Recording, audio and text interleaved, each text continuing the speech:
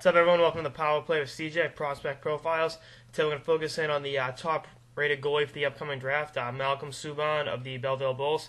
As us Bruins fans know, the name Subban has kind of a negative connotation. His brother's PK, the very skilled Canadian defenseman that has a tendency to dive a little bit. He's actually cleaned that act up a little bit. He's not pulling the same shit he used to, so we'll give the Subban family the benefit of the doubt. Malcolm, like I said, his younger brother, goaltender for the Bulls, which is the Bulls, which is PK's old junior team in the OHL. He was actually the only one in his family to be a goalie. His younger brother, Jordan, is a defenseman for Belleville. He's the middle child, so Malcolm in the middle, full pun intended. Not that funny, but worth a shot. His numbers this year are outstanding. 193 goals against and a .938 save percentage in 19 games in the OHL. Like I said, he's got to be considered the top goalie in the draft. 6 feet, 180 pounds, can get a little bit bigger, I think. I mean, at 18, you're still obviously growing in your body, and this kid's no exception. He's really got the skills to be an all-world talent in between the pipes. I thought he should have been invited to the Canadian World Junior Camp.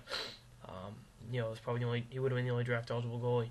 But, the politics with Hockey Canada, they had to go Byzantine and Wedgwood, and I think it ultimately ended up backfiring. So I think he would have been a lot more calm and composed in that Russia game than Wedgwood/Byzantine were. But obviously, hindsight's 2020. He's wise beyond his years. Like I said, the maturity level, plays with a lot of composure, great reflexes, and uses them to his advantage. Kind of like Henrik Lundqvist, as one hockey writer said, and I see it a lot. I see the athleticism there. That's something you can really pick up on. Goaltending, being a goalie, the athleticism got to be there, and he's got it. He doesn't have the same swagger and bravado as his brother PK, but he's confident between the pipes is what you need. All reports say he's a lot quieter than PK, and and it's not fair to compare two brothers, especially two brothers who play totally different positions. I think but they're gonna be there. Unless you like the Sutter brothers, where every single one of them plays the exact same style, dump it in and chip it in and play grinded out style. But I'm really excited for what Malcolm Subban's going to do in the NHL in a couple of years. He's, like I said, top goalie for this draft. I can see him going possibly top 10. A lot of teams need young goalies in their organization, and a lot of teams are having issues with goalies this year, and now's a chance to grab this kid. You really got to regret passing on him, I think. Reminds me kind of like Jack Campbell a couple years ago.